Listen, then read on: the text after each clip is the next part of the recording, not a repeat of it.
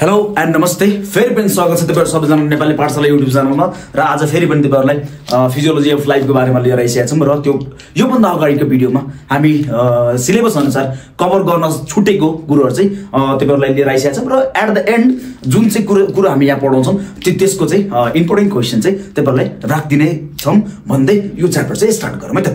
भनेपछि हाम्रो फर्स्ट प्रायोरिटीमा रहेको छ ब्लड प्रेसर, त्यो पछाडी चाहिँ ब्लड सुगर, त्यो पछाडी चाहिँ यूरिक एसिड। ब्लड प्रेसर भने चाहिँ के हो? फर एक्जाम्पल एटमोस्फियरले दिने प्रेसर एटमोस्फेरिक प्रेसर हो हैन। मान्छेले दिने प्रेसर भनेको मान्छेले दिएको प्रेसर हो भने चाहिँ ब्लडले दिने प्रेसरलाई चाहिँ हामी के भन्छौं? Blood pressure भन्छौं। ब्लडले कहाँ दिन्छ त pressure?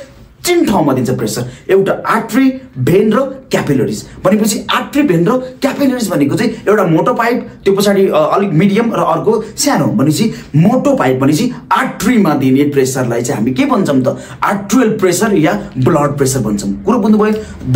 The pressure given by blood on the wall of artery, अरुमा चाहिँ काउन्ट गर्दैनौं। आर्टरीमा दिएको प्रेसरलाई चाहिँ हामी काउन्ट गर्छौं, त्यसलाई चाहिँ हामी ब्लड प्रेसर भन्छौं। र ब्लड प्रेसर टु टाइपको हुन्छ, तपाईलाई थाहा छ। एउटा सिस्टोलिक प्रेसर हो भने चाहिँ अर्को चाहिँ डायस्टोलिक प्रेसर हो। सिस्टोलिक भने चाहिँ के हो? इफ तपाईहरु मेडिकलमा गएर हस्पिटलमा गएर तपाईहरु ब्लड प्रेसर नाप्नु भयो र तपाईहरुको माथिको प्रेसर चाहिँ 120 र तलको प्रेसर चाहिँ 80 भनेको रहेछ भने चाहिँ त्यो माथिको प्रेसर भनेको चाहिँ सिस्टोलिक प्रेसर भनेको भने चाहिँ तलको प्रेसर भनेको चाहिँ के भनेको? डायस्टोलिक प्रेसर भनेको। यो त बुझिएन नि, के हो यो माथिको प्रेसर तलको प्रेसर भनेपछि? हार्ट कन्ट्र्याक्ट हुने बेला जुन चाहिँ प्रेसर मेजर गरिन्छ नि हो त्यसलाई चाहिँ हामी सिस्टोलिक प्रेसर भन्छौं। भनेपछि हार्ट रिल्याक्स भएको बेला जुन चाहिँ प्रेसर मेजर गरिन्छ त्यसलाई चाहिँ हामी के भन्छौं? Diastolic pressure. र तपाईहरु डिफरेन्शिएट गर्नु नि, हेर्नु त हार्ट कन्ट्र्याक्ट भएको बेला प्रेसर के हुन्छ होला त? धेरै हुन्छ होला नि त। त्यही भएर माथिको प्रेसर चाहिँ जहिले पनि कन्ट्र्याक्ट भएको बेला प्रेसर हो, त्यही भएर 120 हुन्छ भने रिल्याक्स भएको बेला चाहिँ 80 दिएको छ। भनेपछि हार्टको अप्पर लिमिट, हेल्दीको चाहिँ अप्पर लिमिट कति रहेछ त? 120 नाग्नु भएन भने चाहिँ तलको चाहिँ कति हुनु भयो त? डायस्टोलिक चाहिँ 80 हुनु पर्यो हो।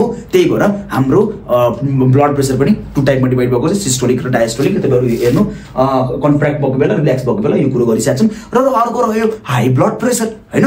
हाई ब्लड प्रेसर कुन कन्डिसनमा हाई ब्लड प्रेसर भन्ने? यसलाई हामी हाइपरटेन्सन पनि भन्छौं। भनेपछि इफ अप्पर लिमिट एक्सिड कति 140 सम्म पुग्यो र लोअर लिमिट चाहिँ कति सम्म पुग्यो त? 90 mm of Hg सम्म पुग्यो हो, त्यस्तोलाई चाहिँ हामी के भन्छौं त? High blood pressure भन्छौं। र सर यो mm of Hg भनेको चाहिँ के हो त? भनेपछि यति कुरो चाहिँ के क्लियर हुनुस् भनेपछि जति पनि क्लोज भेसल्सहरु हुन्छ नि, क्लोज भेसल फर एक्जाम्पल हाम्रो गाडीमा रहेको टायरहरुमा हामी के गर्छौं त? हावाहरु मेजर गर्छौं नि हो। त्यो हावाहरु मेजर गर्नेमा पनि जुन चाहिँ मिटर हुन्छ हाम्रो, त्यो मिटरमा पनि के लेखेको हुन्छ त? mm of Hg लेखेको हुन्छ। सर भनेपछि हाम्रो यहाँ रहेको र यो दुईटै एउटै हो त? हो, एउटै हो। किन भन्नुभयो भने चाहिँ त्यहाँ चाहिँ हामी हेर्नु न, यहाँ हामी युज गर्ने भनेको चाहिँ ब्लड प्रेसर मेजर गर्नलाई हामी स्पिग्मो म्यानोमिटर युज गर्छौं, त्यो बीपी कप हल्लाहरु युज गर्छौं नि हैन। स्टेथोस्कोप भन्छौं त्यसलाई है, स्टेथोस्कोप युज गर्छौं हो। त्यस्तै अब यहाँ पनि हामी के गर्छौं त? अब जुन चाहिँ हाम्रो घर त्यो टायरमा रहेको टायरमा रहेको हावाहरु, क्लोज भेसलमा रहेको हावाहरु मेजर गर्छौं, त्यसलाई चाहिँ हामी के भन्ने गर्छौं त? त्यसलाई त्यो भित्र पनि के युज भएको हुन्छ भने चाहिँ mm of Hg चाहिँ लेखेको हुन्छ। एकचोटी हेर्नु होला। सर त्यो mm of Hg भनेको चाहिँ के हो? थोरै एउटा इन्ट्रेस्टिङ फ्याक्ट जोडौं। m भनेको चाहिँ मिलिमिटर अफ Hg भनेको मर्करी हो। भनेपछि सर त्यहाँ मर्करी युज भएको हुन्छ हो, मर्करी युज भएको हुन्छ। पहिला हाम्रो ट्रेडिसनल अनुसार थर्मोमिटरमा पनि मर्करी थर्मोमिटर आउँथ्यो नि हो, त्यस्तै स्पिग्मो म्यानोमिटर स्टिल हामीसँग मर्करी फुलफिल भएको, त्यही भएर mm of Hg वाला भन्छौं। सर त्यसो भए यो ब्लड प्रेसर त हाई भएकोलाई के गरी निको पार्ने त भन्नुभयो भने चाहिँ यसको कज चाहिँ के हो? के गरेन भने चाहिँ फिजिकल एक्सरसाइज गरेन भने, धेरै सल्ट इन्टेक भयो भने, यो तपाईलाई थाहा छ, र कन्जम्पसन अफ ओबेसिटी धेरै मोटायो भने चाहिँ यो हाम्रो हाइपरटेन्सन या हाई ब्लड प्रेसर हुने गर्छ भने चाहिँ अर्को चाहिँ यसको प्रिभेन्सन तपाईलाई थाहा छ, धेरै सल्ट गर्नुहोस् भने थोरै खानुहोस्, मिलाएर खानुहोस्। अर्को फिजिकल एक्सरसाइजमा भनेपछि अब के गर्नु पर्यो? गरेको छैन भने फिजिकल एक्सरसाइज गर्नु, जुन चाहिँ प्रपर डायट लिएको छ भने डायट लिनुहोस् है। र अर्को रहेको कुरो चाहिँ है अर्को रहेको जुन चाहिँ हाम्रो ओबेसिटी भइरहेछ, ओबेसिटी भनेको चाहिँ हाम्रो फ्याट पर्सेन्टेज जुन चाहिँ धेरै भइरहेछ त्यो फ्याट पर्सेन्ट चाहिँ रिड्युस गर्नु पर्यो हो। यति गर्नुभयो भने चाहिँ के भयो, हाई ब्लड प्रेसर चाहिँ हाम्रो जुन चाहिँ हाम्रो सिलेबस अनुसार छ त्यो सिलेबस अनुसार हाई ब्लड प्रेसरमाबाट क्वेसन आउँदाखेरि त्यही भएर गर्न सक्छ। अब अर्को रहेको कुरो चाहिँ ब्लड सुगर। ब्लड सुगरलाई हामी के पनि भन्छौँ भने चाहिँ डायबिटिज भन्छौँ। र डायबिटिज भनेको चाहिँ हाम्रो लेभलमा अहिले डायबिटिज टाइप 2 पढ्नुपर्ने हो। खासै डायबिटिज 2 टाइपको हुन्छ, type 1 diabetes, type 2 diabetes. Type 1 भनेको चाहिँ जेनेटिक्स बाई बर्थ आइरहेको हुन्छ भनेपछि, अर्को टाइप 2 चाहिँ अनहेल्दी लाइफस्टाइलले गर्दाखेरि, डायट नमिलेको कारणले गर्दाखेरि, त्यही भएर यसलाई टाइप 2 डायबिटिज भन्छौँ। र टाइप 2 डायबिटिज भने चाहिँ नामै डायबिटिज छ भने चाहिँ पक्कै पनि यसको डायट नमिलेर अनहेल्दी लाइफस्टाइल भएर भएको हो। र डायबिटिजमा के हुन्छ भन्नुभयो भने चाहिँ डायबिटिजमा खासै जुन चाहिँ हाम्रो बडीमा रहेको छ नि, हामी खान्छौँ के खान्छौँ, खाना खान्छौँ। खाना खाइसके पछाडि यतिकै त्यो भात नै खाइदिन्छ होला त, अथवा रोटी नै खाइदिन्छ होला त, अर्गेनहरूले खाँदैन भनेपछि त्यो भात केमा कन्भर्ट हुन्छ त, मेटाबोलाइज भएर ब्रेकडाउन भएर केमा कन्भर्ट हुन्छ भनेपछि ग्लुकोजमा कन्भर्ट हुन्छ। त्यो ग्लुकोज चाहिँ हाम्रो अर्गेनहरूले अब के गर्ने हो, त्यो ग्लुकोज चाहिँ कहाँ राखिन्छ त, ब्लडमा राखिन्छ। त्यो ब्लड कहाँ घुम्दै जान्छ त, होल अर्गेनमा घुम्दै जान्छ र सबैले लिने भनेको चाहिँ ग्लुकोज हो। र अर्को कुरो जुन चाहिँ एक्सिस अमाउन्टमा रहेको जुन चाहिँ ग्लुकोज हुन्छ नि, फर इक्जाम्पल हाम्रो घरमा रहेको हैन, हाम्रो घरमा इफ खाना बनायौँ अनि त्यो पछाडि चाहिँ बाँकी रहेको कुरो, अब त्यो बाँकी रहेको कुरो चाहिँ बाँकी छ भने हामी के गरिदिन्छौँ, अहिले फ्रिजमा राखिदिन्छौँ, यताउता गरेर भोलिपल्ट खान्छौँ। त्यस्तै हाम्रो बडीले पनि त्यही गर्छ। कुनै दिन हामी के गर्यौँ, धेरै खाना खायौँ, अनि त्यो पछाडि धेरै ग्लुकोज प्रड्युस भयो भनेपछि बडीले के गर्छ, जति चाहिने ग्लुकोज युटिलाइज भएको चाहिँ कन्ज्युम गर्न सकिन्छ त्यति गर्छ। होइन भने चाहिँ केमा कन्भर्ट गरेर राख्छ, त्यसलाई स्टोर गरेर राख्छ। त्यो स्टोर गरेर राख्ने काम चाहिँ ग्लुकागोन हो। त्यो ग्लुकागोन बनाउन नसक्ने प्रोसेसलाई हामी के भन्छौँ त, डायबिटिज भन्छौँ। कुरो बुझ्नुभयो भनेपछि यहाँ के भयो, जुन चाहिँ इन्सुलिन छ नि हो, त्यो इन्सुलिनले के गर्न सकिएन, एक्सिस अमाउन्ट अफ इन्सुलिन भएन। जुन चाहिँ हाम्रो एक्सिस अमाउन्ट अफ ग्लुकोज थियो नि हो, त्यो धेरै अमाउन्ट अफ ग्लुकोज प्रड्युस भएको थियो, त्यो धेरै अमाउन्ट अफ ग्लुकोजलाई चाहिँ इन्सुलिन भएन। एन्ड देन त्यो इन्सुलिनले के गर्न सकेन,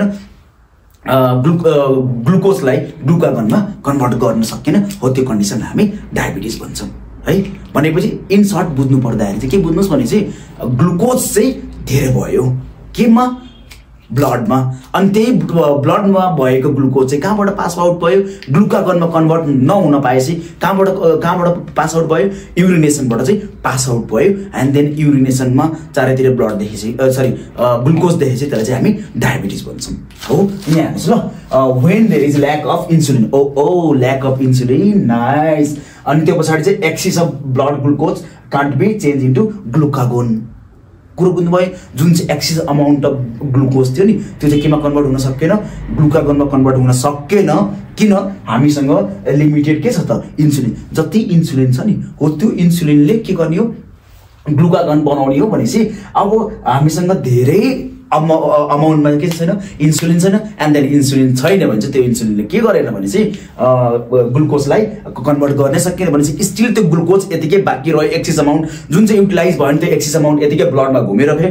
र ब्लडमा घुमिसकेको कुरो चाहिँ कहाँ जान्छ त, तपाईँलाई थाहा छ, जाने भनेको चाहिँ किडनीबाट पास हुँदै बाहिर युरिनेसनबाट निक्लिने हो। त्यही ट्रेस गऱ्यौँ हो, हामी के गर्छौँ, ब्लड स्याम्पल लिन्छौँ। ब्लड स्याम्पलमा ओहो तपाईँको त ब्लड सुगर त एकदम धेरै रहेछ, किन के भएको हो त, दुईटा कुरो हुनुपर्ने हो। कि त त्यो ग्लुकोज बडीले युटिलाइज गर्नुपर्ने हो, कुरो बुझ्नुभयो, कि त त्यो ग्लुकोज जुन चाहिँ एक्सिस प्रड्युस भइसकेको छ त्यो ग्लुकोज कि त बडीले युटिलाइज गर्नुपर्ने हो। होइन भने चाहिँ जुन चाहिँ धेरै भएको छ त्यो धेरै भएकोलाई चाहिँ ग्लुकागनमा कन्भर्ट गरेर साइडमा राख्नु पर्यो। तर यो दुइटै गरेन due to lack of insulin. Insulin थिएन, त्यही भएर हामी के गर्छौँ त, अब हेर्नु न, अब त्यही भएर धेरै डायबिटिज हामी भनौँ न स्टेज अफ डायबिटिज हुन्छ।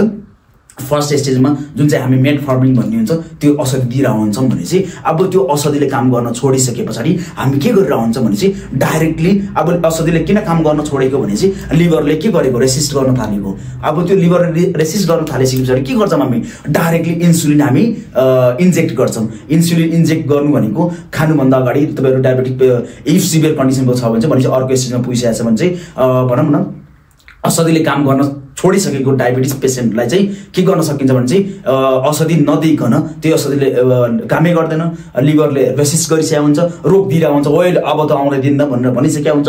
त्यही भएर त्यस्तो पेसेन्टलाई चाहिँ के दिइन्छ त, इन्सुलिन भन्ने त्यो इन्जेक्सन खानुभन्दा अगाडि जुन चाहिँ प्लेट राखिन्छ त्योभन्दा अगाडि चाहिँ इन्सुलिन लिने एन्ड देन खाने, अनि त्यो इन्सुलिन अलरेडी भइरहन्छ त्यहाँ हो। त्यो इन्सुलिनले के गरिदिन्छ त भनेपछि तपाईँको जति पनि ग्लुकोज प्रड्युस भएको हुन्छ त्यो ग्लुकोजलाई राम्ररी युटिलाइज गरिदिन्छ र अर्को के गरिदिन्छ, ग्लुकागनमा कन्भर्ट गरिदिन्छ। भनेपछि इन्सुलिनको काम दुईटा रहेछ। भनेपछि अब रहेको र अब सर त्यसो भए त यसले त इफेक्ट पार्ला नि हैन र, डायबिटिजले कहाँ इफेक्ट पार्छ त? डायबिटिजले मेजरली दुई ठाउँमा इफेक्ट पार्छ। एक पहिला मुटु हान्छ भनेपछि सरी पहिला आँखा हान्छ भने चाहिँ त्यो पछाडि चाहिँ किडनी हान्छ, आँखा हान्छ। सर यो के भन्न खोजेको, आँखा हान्छ भनेको चाहिँ पहिला चाहिँ आँखालाई इफेक्ट गर्छ, फर्स्ट आँखालाई इफेक्ट गर्छ एन्ड देन त्यो पछाडि किडनीलाई। भनेपछि आँखालाई के गर्छ होला सर, ब्लड भिजन गराउँछ, भिजन चाहिँ चेन्ज गरिदिन सक्छ। भनेपछि त्यो मान्छे चस्मा लाउनु पर्ने हुन्छ। र अर्को चाहिँ किडनीमा इफेक्ट हुन्छ, त्यही भएर फ्रिक्वेन्ट युरिनेसन। भनेपछि डायबिटिज भएको पेसेन्ट के हुन्छ त, छिटो थाक्ने हैन, तपाईँलाई अर्को घरिघरि पानी खाइराख्ने, जति पानी खाए त्यो अनुसार चाहिँ के जानुपर्ने, युरिनेसन वासरुम छिरिराख्नु पर्ने। र अर्को रहेको चाहिँ ओबिसिटी त भएकै हुन्छ।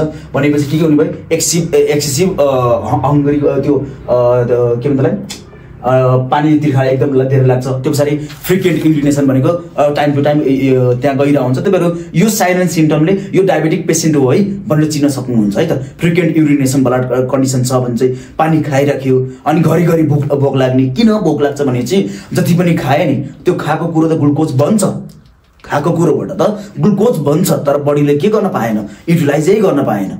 भनेपछि जुन चाहिँ खायो त्यो ब्लडमा मिक्स भयो, फेरि कहाँबाट गयो, युरिनेसनबाट युरिन थ्रु पास आउट भएर गयो भने चाहिँ खाएको खाइ गर्ने तर जिउमा नलाग्ने, भोक लागे जस्तै मात्र भइराख्ने हो। त्यो कन्डिसनलाई चाहिँ हामी डायबिटिज भन्छौँ। र डिले वुन्ड हिलिङ, यस्तो मान्छेहरूको के हुन्छ त, ग्लुकोज धेरै भइरहेको हुन्छ हो। भनेपछि त यस्तो मान्छेहरू के हुने भयो, वुन्ड इफ घाउ भएको छ भने घाउ निको नहुने, धेरै लङ टर्मसम्म बस्दिने, यो साइलेन्ट सिम्टम हो। इफ यो साइलेन्ट सिम्टम के साइलेन्ट सिम्टम भनेपछि डिले वुन्ड हिलिङ। इफ घाउ भयो, घाउ धेरै बेरसम्म निको भएन हो, यो चाहिँ डायबिटिजको सिम्टम हो। अर्को रहेको फ्रिक्वेन्ट युरिनेसन, पानी खायो अनि पानी खाने बित्तिकै अब एकछिन पछि एन्ड देन टोयलेट दौडिहाल्नुपर्छ हो, फ्रिक्वेन्ट युरिनेसन। अनि त्यो पछाडि चाहिँ एकदम थाकिने, थोरै काम गर्दाखेरि पनि थाकिने, त्यस्तो अनकन्सियस हुने। अनकन्सियस भनेको चाहिँ अलिकति भनौँ न अनकन्सियस किन हुन्छ भन्नुभयो भने चाहिँ जुन चाहिँ हामीलाई ग्लुकोज चाहिएको नि, त्यो ग्लुकोज इफ हाम्रो बडीले पाएन भने अब के गर्छ त, अनकन्सियस हुन सक्छ त्यस्तो पेसेन्टहरू है त। अब अर्को विकनेस त हुने भयो, किन जुन चाहिँ खाएको छन् त्यो चाहिँ हाम्रो बडीलाई युटिलाइज भएकै छैन। अब अर्को रहेको चाहिँ uric acid. Sir uric acid भनेको चाहिँ के हो भनेपछि युरिक एसिड भनेको चाहिँ जुन चाहिँ हाम्रो भनौँ न युरिक एसिडको मेन इम्पोर्टेन्ट काम के हो त्योदेखि स्टार्ट गरौँ। मेन इम्पोर्टेन्ट काम चाहिँ हाम्रो युरिक एसिडको के हो भने चाहिँ हाम्रो ब्लड भेसरहरूलाई के गर्छ त, इनर वाललाई चाहिँ राम्रो बनाउँछ। हेर्नु न, it protect inner wall of blood vessel. Inner wall of blood भेसललाई के गर्छ, प्रोटेक्ट गर्छ र टु रिमुभ टक्सिन। जति पनि टक्सिन हाम्रो भित्र छ नि त्यो रिमुभ गर्न युरिक एसिडले काम गर्छ। बट यो धेरै भयो भने के हुन्छ त, युरिक एसिड त्यही त जे कुरो पनि, ग्लुकोज पनि सेम लिमिटेड अमाउन्टमा छ भने त हामीलाई काम लाग्ने भयो, तर धेरै भएको हुँदाखेरि त डायबिटिज भयो नि त। त्यस्तै युरिक एसिड पनि के गर्दो रहेछ, blood inner wall of blood भेसललाई चाहिँ प्रोटेक्ट गर्दो रहेछ to prevent from, to remove toxin from body. Toxin जति पनि नचाहिने कुरो छ त्यो निकाल्न चाहिँ काम लाग्छ। तर यो धेरै भयो भने चाहिँ के हुने, धेरै भयो भने त्यही भएर साइलेन्ट सिम्टम जोइन्ट पेन हुने हैन, स्वेलिङ अफ जोइन्ट चाहिँ के हुने, सुनिनु हैन। अब त्यो भइसकेपछि प्राय यो एल्डर एजमा हुन्छ। सर यो किन हुन्छ होला, त्यही त युरिक एसिड बढेर। सर त्यसो भए त यसको लागि त कुनै फुड्सहरू त छ होला नि त, कुन फुड्सहरू कुन के खाँदाखेरि चाहिँ हुन्छ र किन हुन्छ त भनेपछि यो बिन्स, ड्राई बिन्समा, पिजमा, सल्टमा र फिसमा हैन, योमा भएको जति पनि हाम्रो यो प्युरिन भन्ने हुन्छ नि, यहाँ पाउने भने प्युरिन हो। यो प्युरिनमा जुन चाहिँ युरिक एसिड हुन्छ, युरिक एसिडबाट चाहिँ जुन चाहिँ प्युरिन बनिन्छ त्यो प्युरिनले गर्दाखेरि चाहिँ हाम्रो यो swelling of joint, deep muscle pain and then अर्को के भन्छ त्यसलाई जोइन्ट एक चाहिँ हुने हो। सर यसलाई हटाउन चाहिँ के गर्नुपर्छ होला त्यसो भए यसलाई हटाउन सफिसियन्ट अमाउन्ट अफ वाटर खानु पर्यो। किन, जुन चाहिँ प्युरिन बनिसकेको छ त्यसलाई वास आउट गरेर भगाउनु पर्यो है त। अब अर्को रहेको कुरो रिड्युस इटिङ पल्सबाट त्यो ब्रेकडाउन मेटाबोलाइज भएर ब्रेकडाउन भएर प्युरिन निक्लिने हो, ड्राई बिन्सबाट प्युरिन निक्लिने हो, त्यही भएर त्यो चाहिँ कन्जम्सन लो गर्नु पर्यो। रेड मिट त हरे कृष्ण त्यो हुँदै भएन, र अर्को सी फुड पनि हुँदै भएन, र खान सक्यो भने चेरी चाहिँ खानुस् कति 20-40 भनेर भनिरहेको छ। र अर्को युरिक एसिडको कुरो गर्नुभयो भने चाहिँ त्यही कुरो भयो, the disease cause by production of access amount of के भयो uric acid in blood due to excess metabolism of purine contained in food। भनेपछि इन सर्ट प्युरिनले गर्दाखेरि चाहिँ युरिक एसिड हुने हो भन्ने कुरो भयो। एक्सेस अमाउन्ट अफ हुनु भएन, यो जे कुरो पनि लिमिटेड अमाउन्टमा ठिक छ, एक्सेस मात्र ठिक छैन भन्दै। अब यसको इम्पोर्टेन्ट क्वेसनहरु तपाईहरुलाई म राख्दिमला यहाँ। भनेपछि हामी पढेको भनेको चाहिँ ब्लड प्रेसर, त्यो पछाडी पढेको भनेको चाहिँ हामी ब्लड सुगर, र अर्को पढेको भनेको चाहिँ हामी युरिक एसिड हो। अब यो युरिक एसिड यिनीहरुको चाहिँ इम्पोर्टेन्ट क्वेसन छ। अब अर्को के बाँकी रह्यो भन्नुभयो भने चाहिँ अर्को हाम्रो हार्ट अट्याक र आइडेन्टिफिकेसन अफ ब्लड ग्रुपिङ चाहिँ के गरी गर्ने त्यो चाहिँ बाँकी छ। सो हामी कन्टिन्यू गर्दै यही पार्टलाई हामी कन्टिन्यू गर्छौं र यो तपाईहरुलाई प्रोभाइड गर्छौं। त्यो पछाडी चाहिँ अर्को अगाडि बायोलोजीको कुन चाहिँ बाँकी छ त्यो अनुसार दिन्छौं। हस्त, धन्यवाद।